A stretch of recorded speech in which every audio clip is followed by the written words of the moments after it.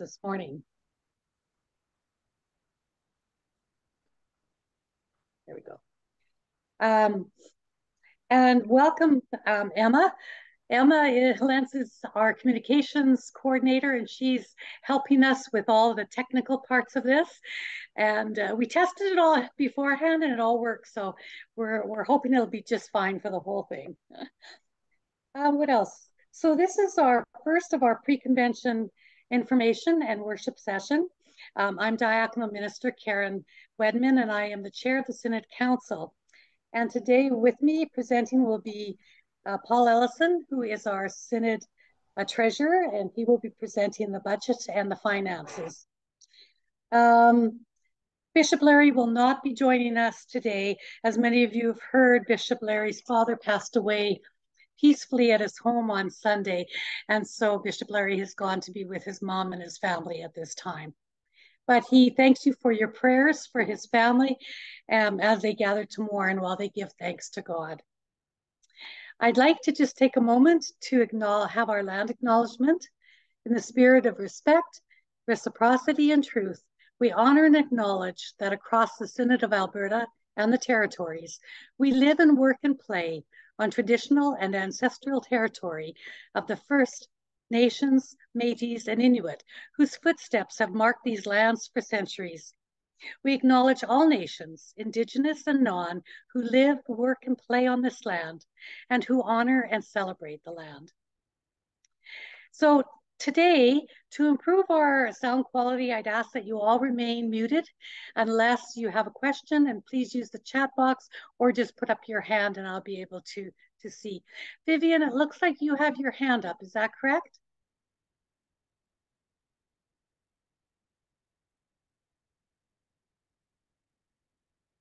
I see a hand, but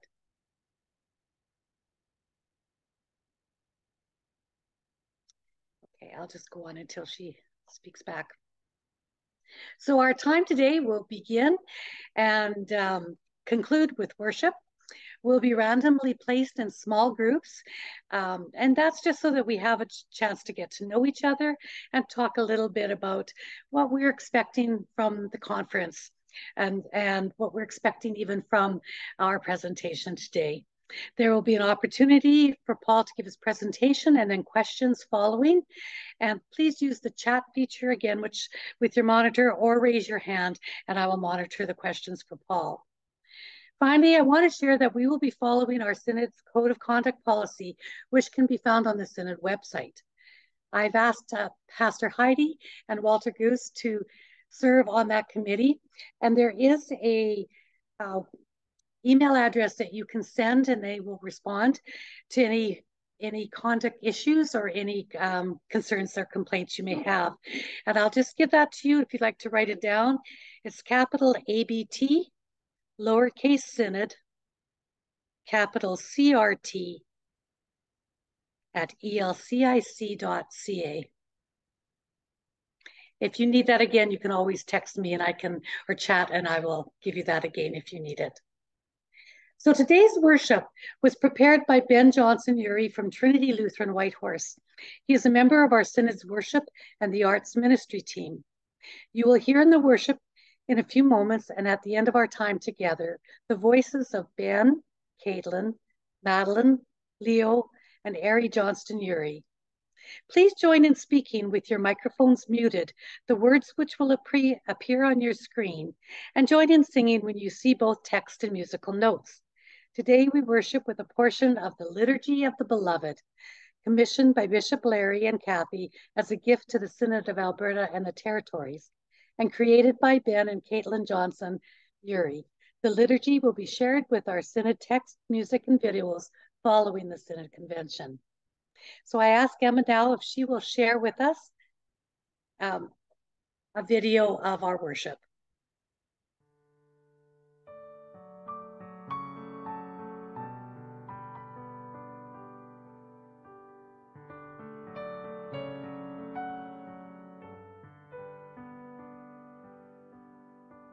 God of our beginning, from generation to generation, you have been our dwelling place, our home where grace abounds.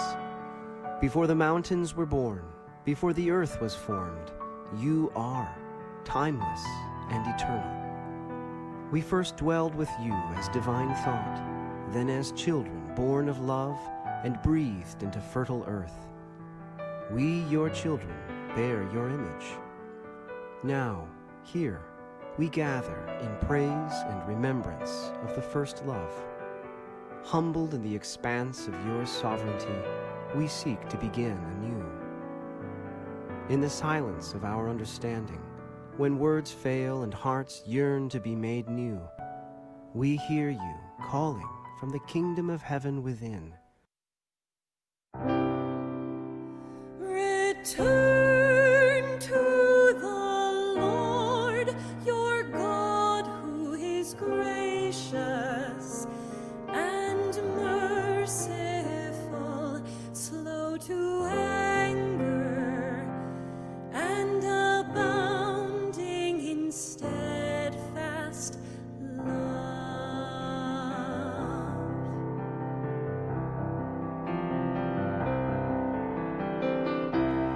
God of all mercy and consolation, your love is steadfast, your love is patient. God of our near and far, you meet us where we are, each peak and valley of our lives. Restore us by your Spirit's power. Open our eyes to you, our source of life. Come sanctify our hearts and minds. May we walk your pathways to the glory of your name. As in the garden of our unknowing, we found division in worldly wisdom. Long have we wandered from the wisdom of your love. Help us to find our way back home. Forgive us, Lord, as we forgive, heeding the call to love as you have loved. Let mercy reign in every heart. May the way of Christ be the pattern of our lives. Down through the ages, your love is changeless. Across the nations, each generation, you are the cleansing rain.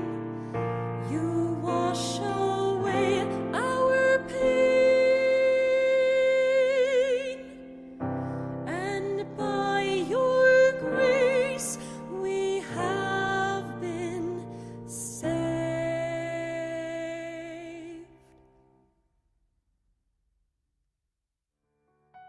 God of our unending, your love is as boundless as the heavens. Your grace is a river that flows without ceasing. In Jesus you weave yourself into the fabric of our humanity, divine mercy made manifest in our own time. Therefore, beloved, hear the good news. In love you were made, and to love you shall return. In the name of Jesus Christ, every distance is bridged, every division is healed, and every heart is made whole. May Christ be your heart's everlasting desire. May the words of life be ever upon your lips. Amen.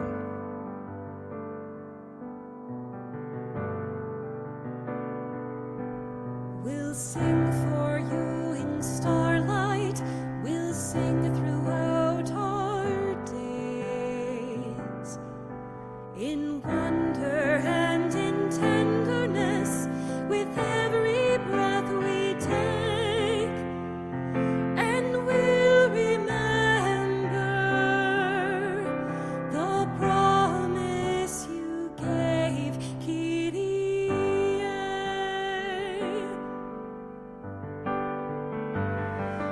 desire mercy, not sacrifice, but mercy.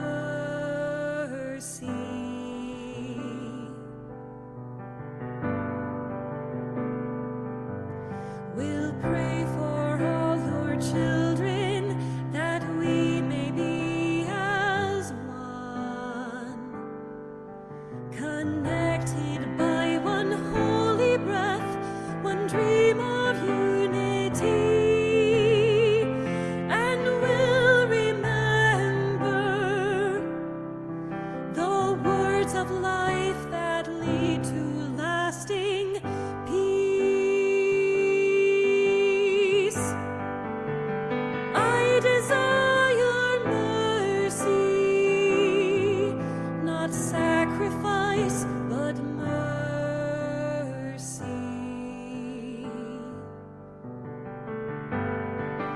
Your everlasting promise, the life you ask we lead. I desire mercy, the doorway to everlasting peace. O Kyrie of our days, may we be your song. May every heart awaken. We are being sung. We are being praised.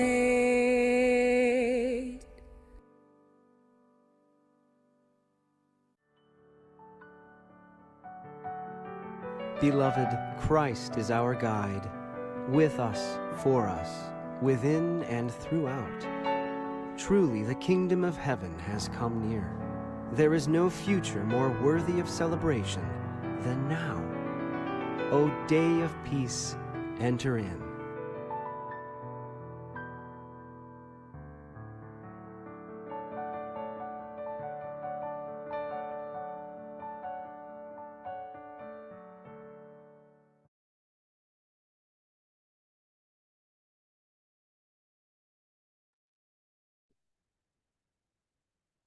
I'd like to thank Ben, Caitlin, Madeline, Leo, and Harry Johnson-Uri from Trinity Lutheran Whitehorse for leading us in worship.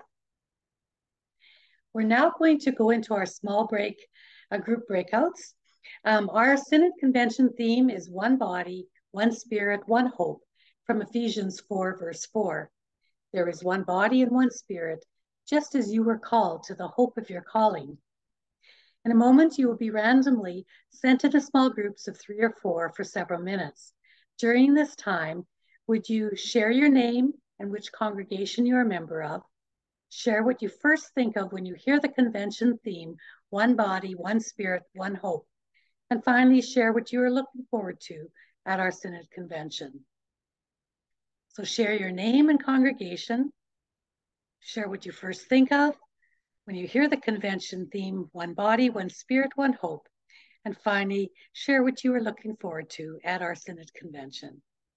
After 10 minutes, you will be brought back into the larger group. So I invite Emma to put us all into groups at this time.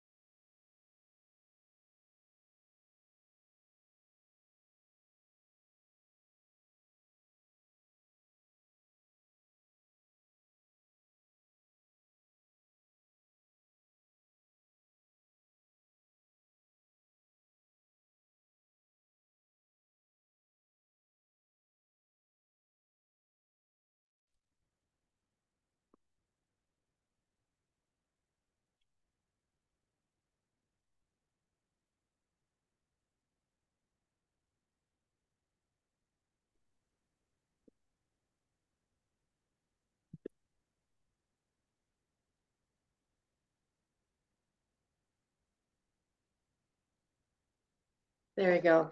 I believe everybody is back in. I hope you enjoyed your time together and you maybe got to meet one or two people that you didn't know before. So it's always nice when we come back to the convention to be able to say hello again. So we now have our presentation on Synod budgets and finances. Um, it's my privilege to introduce Paul Ellison, our Synod treasurer. Paul has served as our treasurer since 2018, and we've all appreciated the many gifts he's shared with us and with the national and Synod treasurers from across the ELCIC. I personally know that he has brought many items to the ELCIC on behalf of our Synod to try to improve the finances, the way of processing finances right throughout our national church. Paul will be sharing several documents on the screen. And again, if you have any questions, please use the chat features on Zoom and I'll monitor it, or just simply raise your hands and hopefully I'll be able to see your hands. And in the meantime, Paul, I welcome you to your presentation. Great, thanks for the introduction. So nice to see so many people here. You're on mute, Paul. Oh. No, he's not. No, I'm not. Oh. Yeah, I can hear him too. And hear you. Oh, really? Why not? It's just Karen. Oh, it's just Karen can't hear me. Oh, that's just can't hear you. That's weird. I wonder why. Yeah, I can hear you fine, Paul. Oh, great. Yeah, well, so can I. Yeah. Karen's heard this before. Maybe Emma, can you text or chat with Karen and let her know that the issue's on her side? Thanks. So yeah, thanks everyone for coming. And I know you're all super excited to go through this. The one thing that I really like about this format is is joining together and listening to a little bit of worship before we go through this. It's important that you know, I come at this from a very accountant point of view, analytical and financial point of view, but we also need to remember that there's a faith part of this as well. And the worship kind of brings that in line. I know it does for me before we go through this kind of stuff. So what I'm going to do is I'm going to go through the financial statements with you. I'm going to share in a way that I did with our Synod Council last week. And I'll try and make it as understandable as possible. And so what I'll do is I'm going to share my screen. And let's see here. Bring this up. Maybe Heidi, can you see the financial statements on your screen? Can you give me a thumbs up? Okay, perfect. Thank you. So I'm going to make you a little bit dizzy to start with, but basically these are our financial statements. They're made up of 16 different pages. And I think it's important just to kind of go through the format of the financial statements just so that you can understand them a little bit better. So there's always the title page for the financial statements. There's the index, which shows all of the following pages. And then there's the auditor's report. So the auditor's report talks about if we basically pass the audit. There's always a qualified opinion in regards to our financial statements, and that's in regards to because there may or may not be a cash aspect of donations that are given to charities. They always have to put this note in regarding the qualified opinion. But other than that, everything looks good. When they did the audit, everything passed. There was no problem, no major problems or concerns that they found. So that's the auditor's report. Then there's the statement of financial position, or some of you may know it as the balance sheet. After that is the statement of revenues and expenditures. Some of you may know it as the income statement. And then there's the statement of changes in net assets, or also known as the retained earnings statement. And then following that, there's a statement of cash flows, which is not something that we really need to worry about going through. It's there for accountants to feel cool and and spend some time looking at how the cash was spent in the organization, but we don't need to really particularly worry about that. And then following that, there's the notes to the financial statements. And so each note has a purpose with a heading regarding what it's for. And a lot of these notes tie back into the financial statements themselves. So when we're looking at the financial statements, whether it be the balance sheet or the income statement, if there's ever a says note something, this is where all these notes can be found. And so that takes us through almost to the end. And then there's two schedules that we always attach. There's Schedule 1, which is the designated gifts and gift revenues and expenditures. And then there's a schedule to break out some expenses into a little bit more detail. And that's just for better room on the income statement. So the best place to start is always the income statement.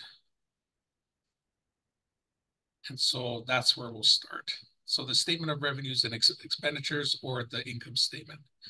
And so you'll see here that I've highlighted some items. Excuse me, Paul. Yes. All I see on the screen is a page that says report of the treasurer, dear siblings in Christ, etc. That's all I think we see. Oh, I'm sorry. I thought it was the financial statements. My apologies. Okay. Sorry about that.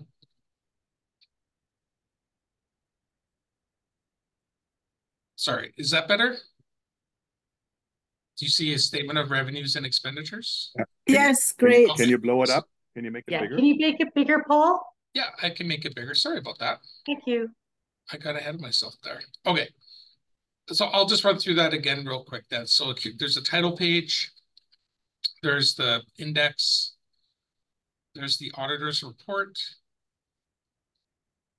There's the statement of financial position, or the balance sheet. There's the statement of revenues and expenditures, or the income statement. There's the statement of changes in net assets, or retained earnings. This is that cash flow statement that we're not going to worry about. And then there's the notes start. The notes start here on page 9. So that's the notes go all the way through. Sorry if I'm making anyone dizzy. Goes all the way through to note number 14. And then at the back here, we have the two schedules, the designated gifts, revenues and expenditure schedule, and then the general and administrative expenditure schedule. So why don't we go ahead and start with the income statement, which is always the best place to start. So there's, no, that's okay. Thanks, Heidi. So there's tons of information on here. And there's a couple of things you need to understand about our financial statements that are kind of strange. So the first is that these Synod financial statements are not just for the Synod. They actually include the Lutheran Campus Ministry Edmonton as well. And so when we're looking at this, both entities are included in these financial statements. But where possible and where we're allowed by financial rules, we've tried to break out the Lutheran Campus Ministry income and expenses. And we've also engaged the auditor to do a separate report just for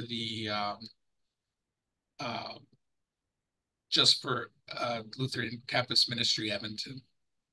So what I've done here is I've really tried to highlight like the items that we're most concerned about when we're working on an operating budget for the Synod. So I'll quickly go through some of these other items just so you understand what they are. So designated gifts, so Schedule 1, these are gifts that are received from either individuals or from congregations that flow through the Synod to other organizations.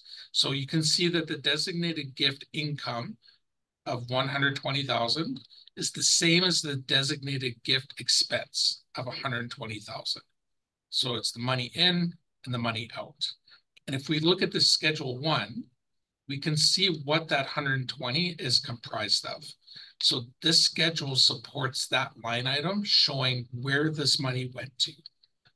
So for example, during the year, there's $92,000 that was received and then forwarded directly to CLWR. And then there was money that was received and forwarded to campus ministries. And so that's kind of, this shows you the breakdown of what happened during the year. You'll notice that there's a difference or a decrease from the 2022, and that's primarily because of two things. The first is that there was some special offerings for Lakeland Lutheran Church in Cold Lake after it had the fire. So that was about $8,000. And then the bigger increase is the CLWR decrease. Went from 136 to 92,000, and the significant portion of that is because of the war in Ukraine. There was the special appeal in 2022, so that's why there was such a bigger amount in 2022.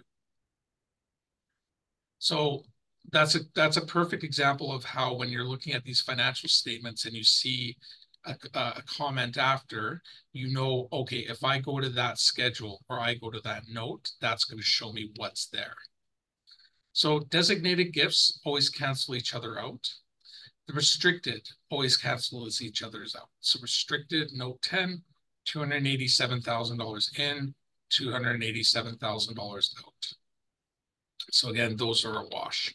So if we go look at note number 10, when we go into note 10, you'll see that there's a breakdown of all these different funds that the Synod has money for, what the balances were at the beginning of the year, what was received, and what was recognized as revenue during the year. So when we say recognized as revenue, we're always recognizing these funds, whatever the expenditures are, that's what we're recognizing as revenue during the year. So a good example of that is, for example, the estate of Beverly and Bourne. There was money that came in during the year. This is probably probably interest income or investment income. And then $10,000 of that was recognized as an expense during the year. So it shows the opening, what came in, what was recognized as revenue to offset the expense, and then the closing for the year. And then you'll see that's broken down here separately as LCM Edmonton. They have their own, as an entity, they have their own reserve fund for something, and that's why that's been broken out separately. All of these other funds are essentially held by the Synod in trust or for future use by whatever the direction of these deferred contributions are.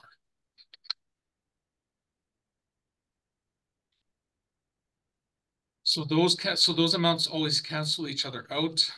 The other ones that are always kind of in and outs are things like the National Convention or our Synod Convention. It'll show the revenues and the expenses. The study conference is always the income and the expense down below. And then again, the Lutheran Campus Ministry Edmonton is shown income in and expenses out. It should be noted that this is, again, there's some complexity with the Lutheran Campus Ministry Edmonton lines.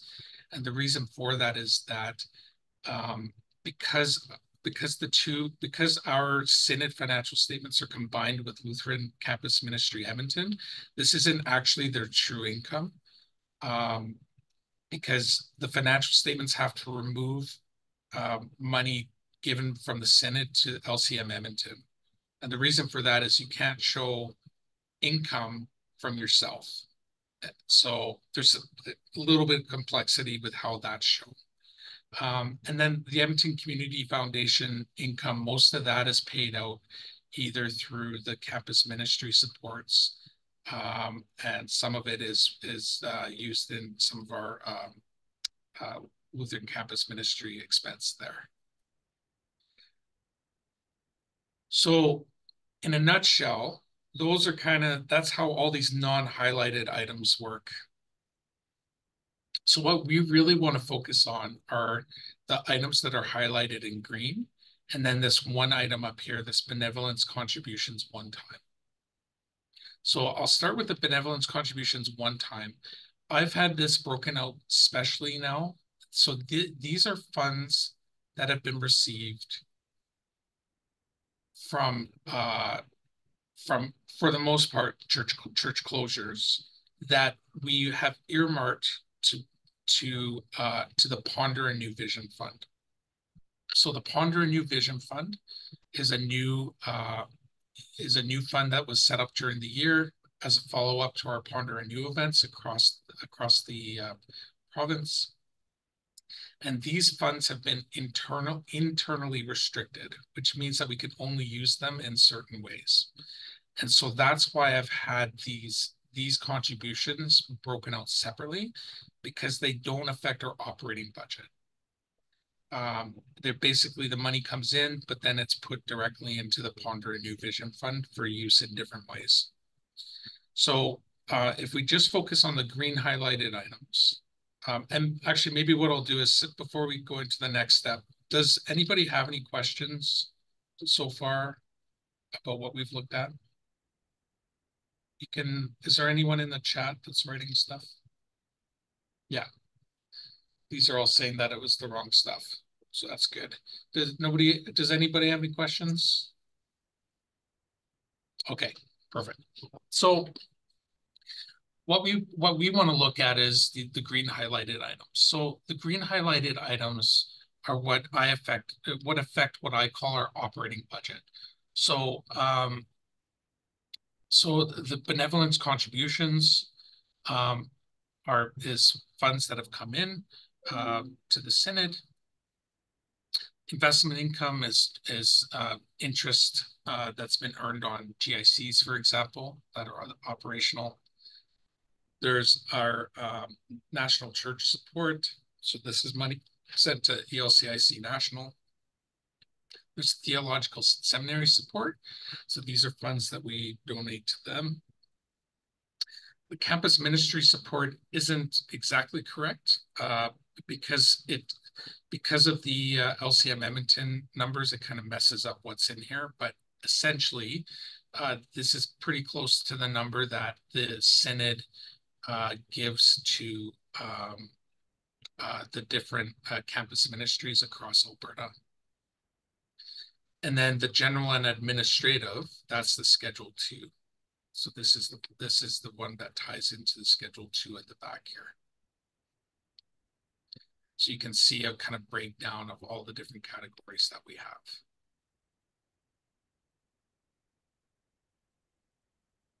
So what you'll see is that there's, at the bottom here, there's excess and deficiencies of revenues over expenditures. So basically, surpluses or deficits.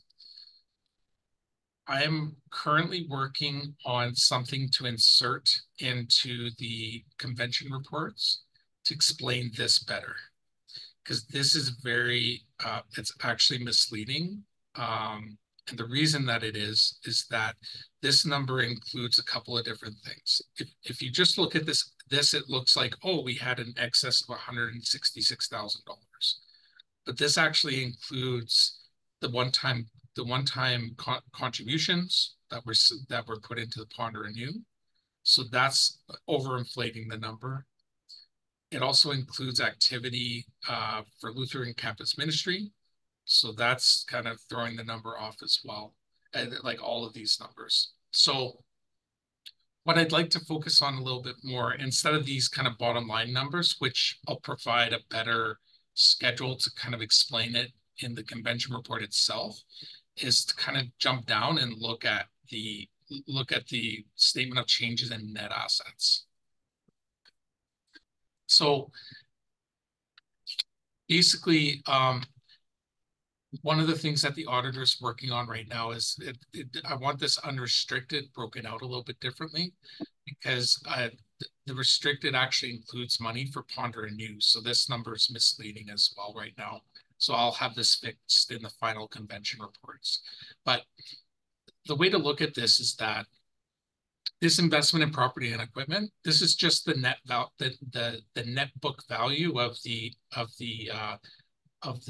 land and property that is on the U of A campus that LCM operates out of right now.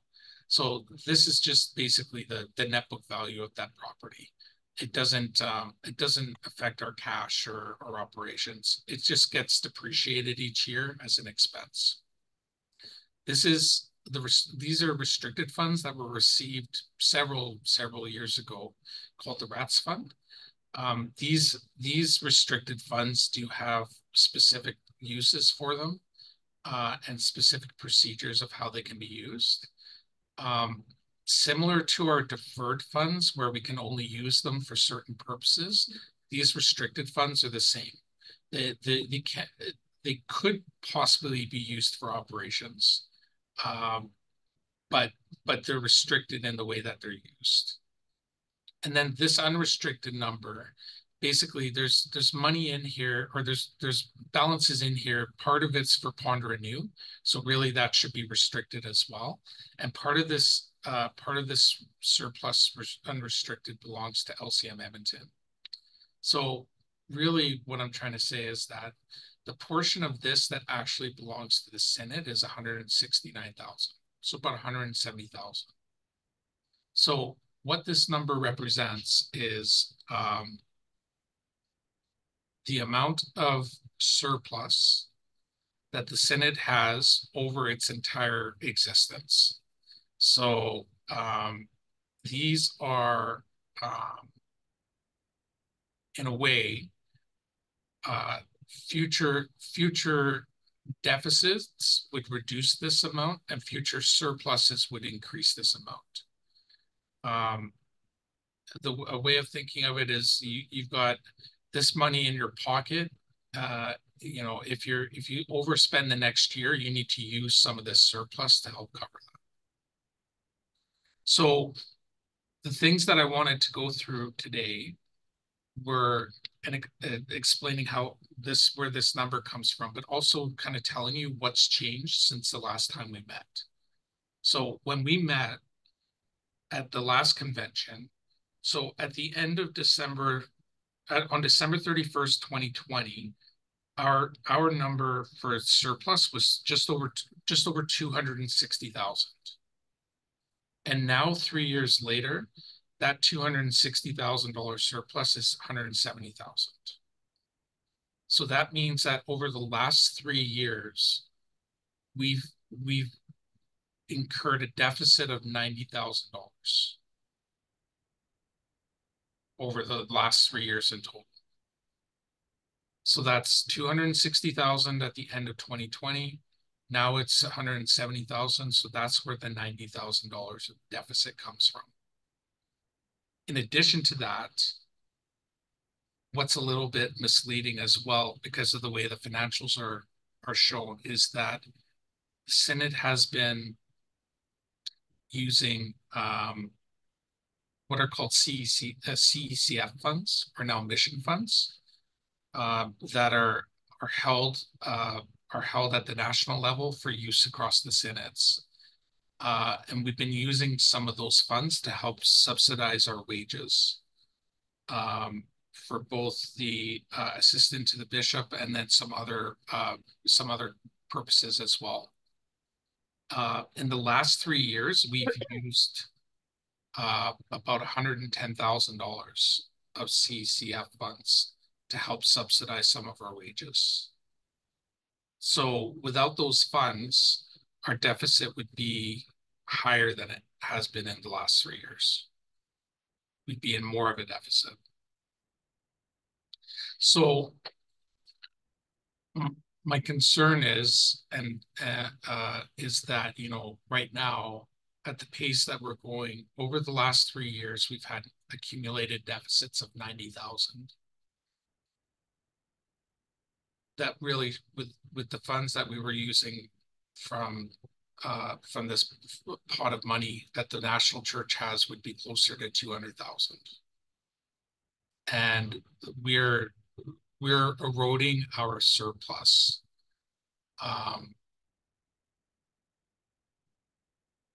And so one of the things that we did a couple of years ago was when we met as a Synod Council, was we chatted about our giving and how we were forwarding funds to the National Church and to the Theological Seminary. We actually made a decision that we would decrease those amounts in 2023. And with a couple of notes regarding this, that we had been giving the same amount for like a dozen years. So we were still giving the same amounts before several congregations left about 10 years ago. And so we've been giving an increased amount, even though our membership had been, our congregational membership had been decreasing. But my concern is that that we're still not able to fund the operations that we need to with where we're currently at. The benevolence seems to kind of hit a mark. We're at about 600,000, and I don't think it's going to change too much from that. All the indications this year so far is we're pretty much spot on where we were last year for benevolence. It's kind of hard. It's a hard indicator because we're only 4 months in, but things haven't changed too much. So, you know, if we look at the balance sheet, you know, really the balance sheet is just a summary of like all the ways that we hold our assets, like in cash and term deposits, it's marketable securities. And then down on the liability side, it shows like how much money, how much of these funds that we're holding are for deferred contributions. And where we sit right now, we have enough to cover all of this. You know, we're not in danger of not being able to fund, you know, these liabilities that we're liable for. But we are slowly getting to the position where the surplus is eroding, and if that completely goes, then we do run into problems with cash flow issues. So that's kind of the Cole's notes of the financial statements. I guess I'd open it up. If anyone has any questions or comments regarding this. And I'm spotlighted, so I can't see if anyone's asking questions, Karen. Because he's raised hand icon. I have a question. Sorry, who? I have a question. Oh, Marcus. Paul, what is the National Church support based on? Is it on based on a certain percentage of the overall benevolence, or is it based on membership numbers in our church, in our synod? So the funds that I'm talking about were originally called the CCF funds. Those are the Church Extension and something fund. I can't remember now. That's changed its name to the Mission Fund.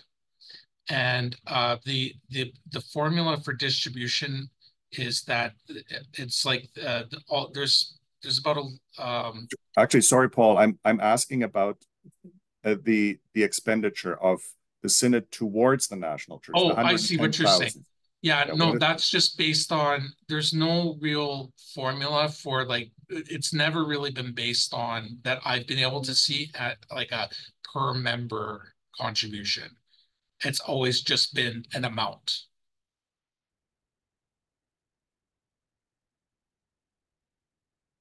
There is no formula for it. It's just whatever we can afford. Yeah, and all of the notes that I found from Stephen's notes, I think it was based on like a percentage of the benevolence we were receiving, because that's what it usually is. But I just couldn't find anything specific about how it was calculated. So it's kind of based on whatever we can afford to support the organizations with. About 15, it's about 20% of our benevolence goes to those two organizations. Okay, thank you. Yeah.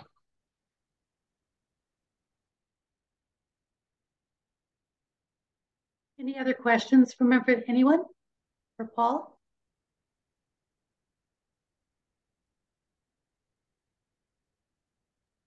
I guess I have a question too. So it's the other half. It's Andrea.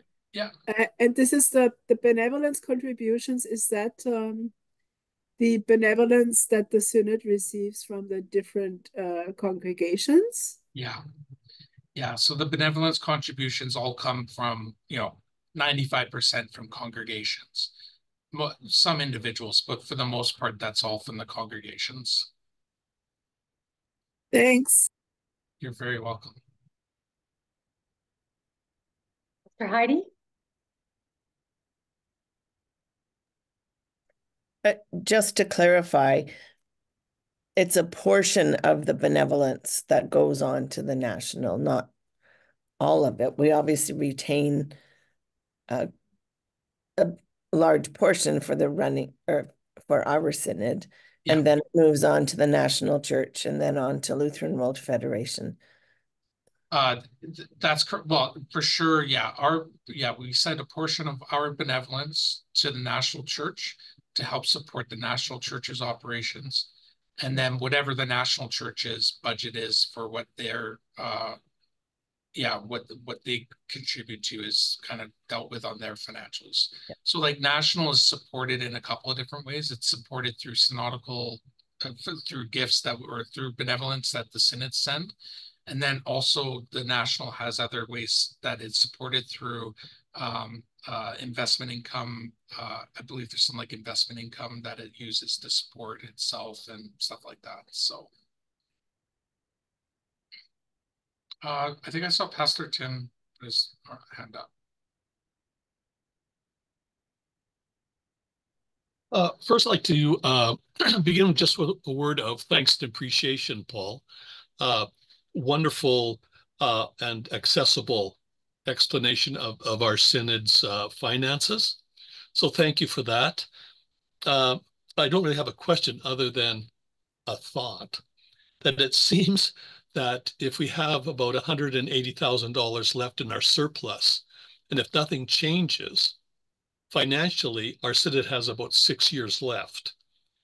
Is that a harsh but realistic assessment? Yeah. So thanks for bringing that up. That's definitely one of my concerns is that the viability of the synod, the way that it's structured right now, is a concern. Now, I should note there's a couple of things that we can do to alleviate some of these.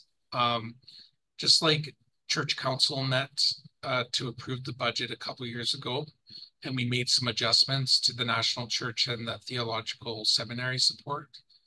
I'm having a meeting with the group, with council again, to bring them up to date and have a discussion around the possibility of changing those amounts again going forward.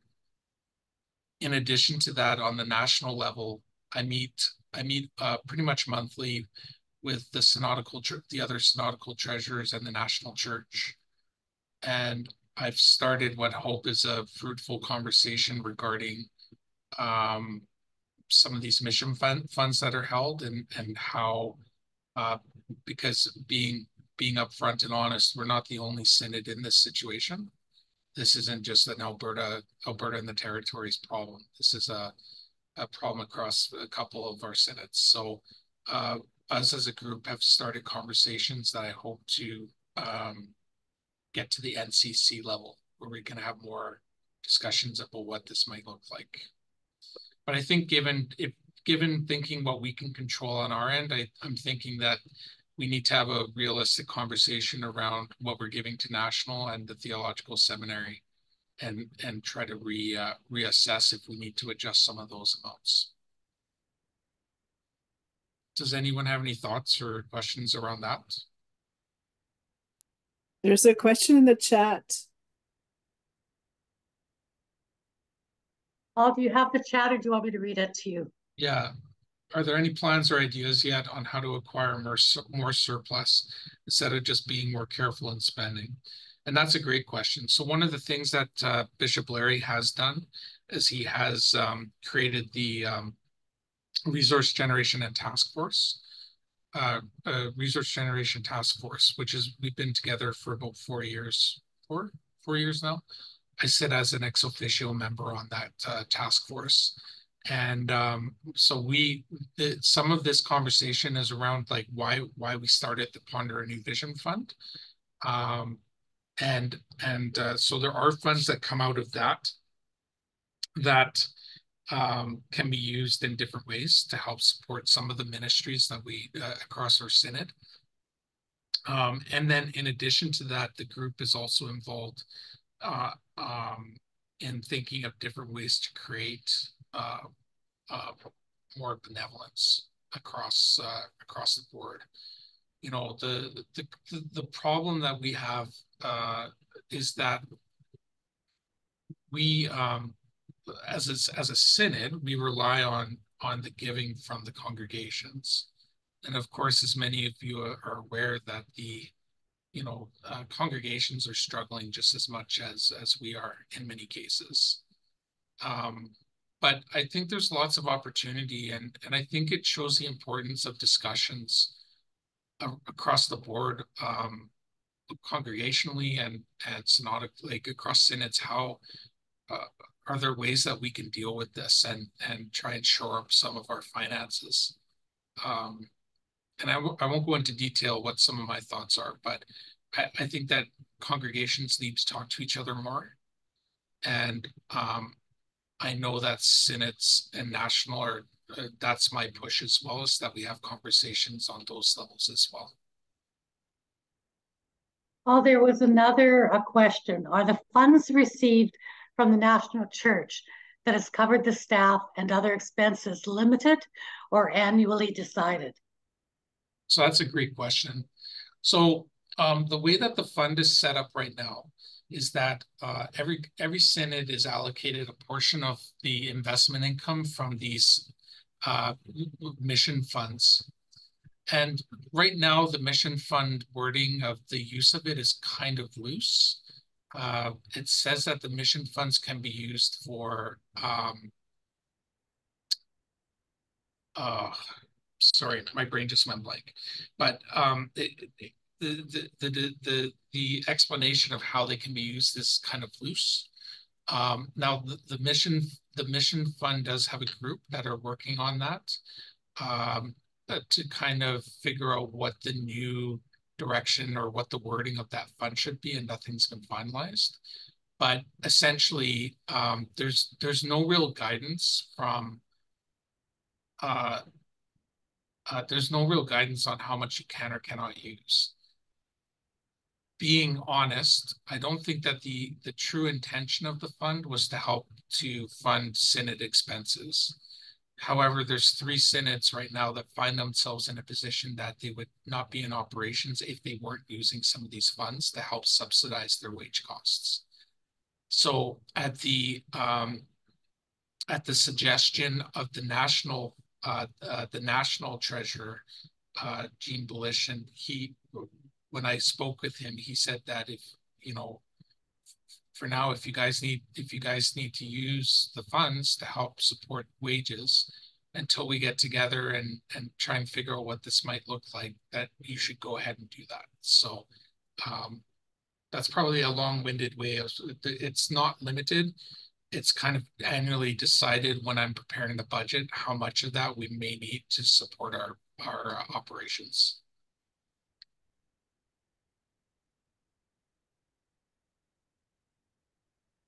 Any more questions? I'm just trying to look through here.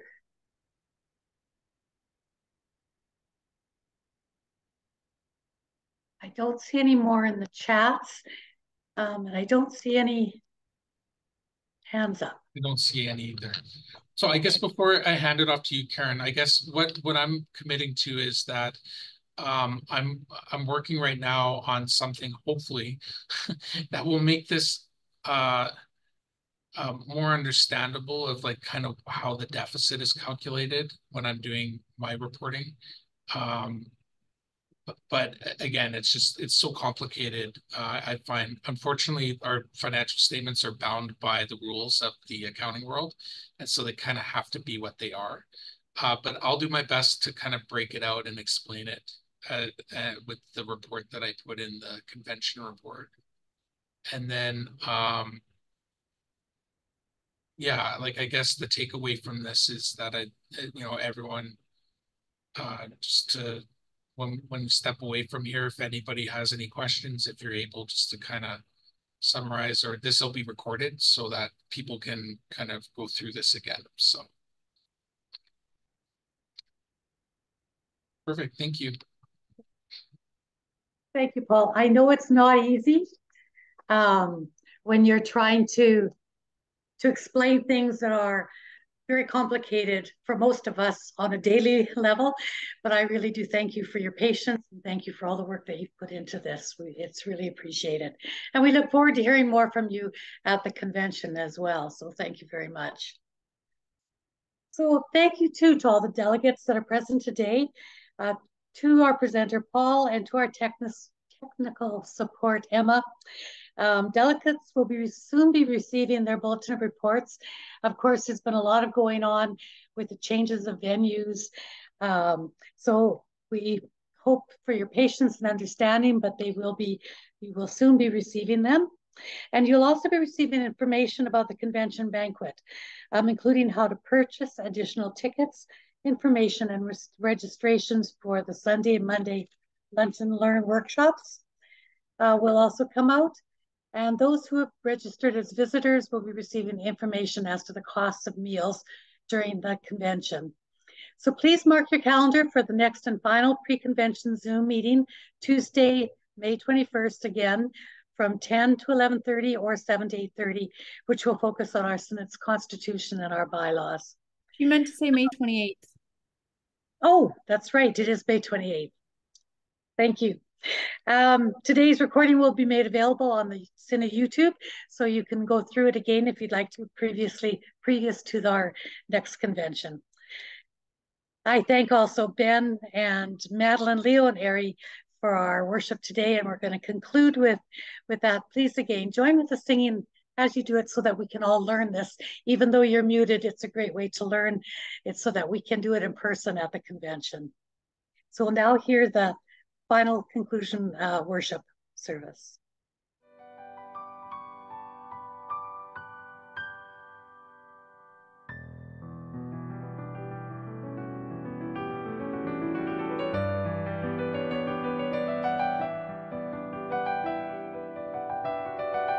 May peace be within and ever before you.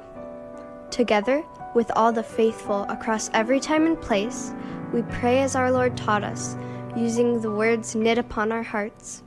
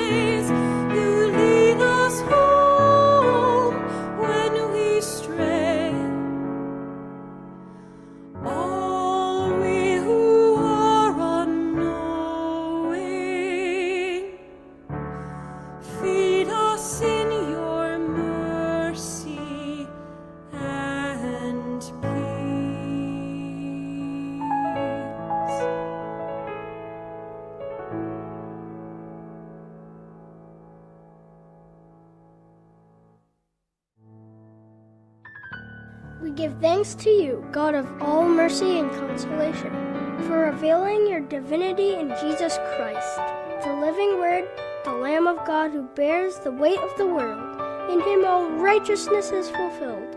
Through him we are nourished with the bread of life. Just as the Samaritan apostle at the well discovered living water in her encounter with Jesus, so too have we been refreshed and transformed by our remembrance and thanksgiving. Elevate our faith, O God, to meet you in one another, setting aside our cracked jars to carry your living water into the dry places of the world. May we live as streams of mercy flowing to and from the wellspring of eternity. Amen.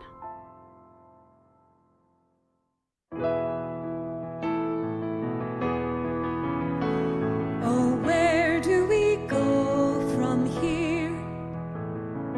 Whom do we follow? Which path do we take? We'll follow wherever you lead. We'll follow your heart's desire and seek to be your peace for a world in need. Now may the God of all hope fill you with joy and peace by faith, and may your hope everlasting by the power of the Spirit abound. Oh, where do we go from here? Whom do we follow? Which path do we take? We'll follow wherever you lead. We'll follow your heart's desire and seek to be your peace for a world in need. Now may the God of all hope fill you with joy and peace by faith, and may your hope everlasting by the power of the Spirit abound.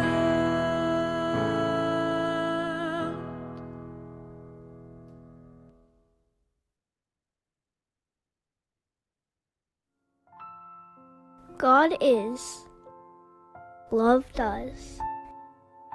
In the footsteps of grace we follow.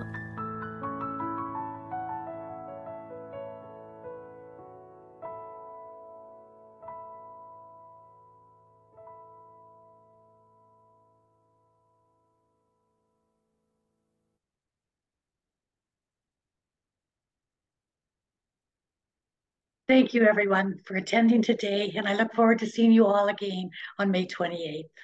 Thank you.